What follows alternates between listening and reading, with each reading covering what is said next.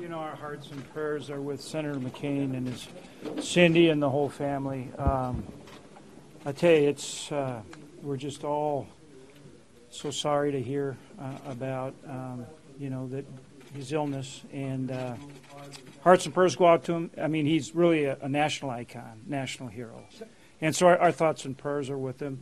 And you know, we've already heard from him. You know, he had sent word that he wants to get back.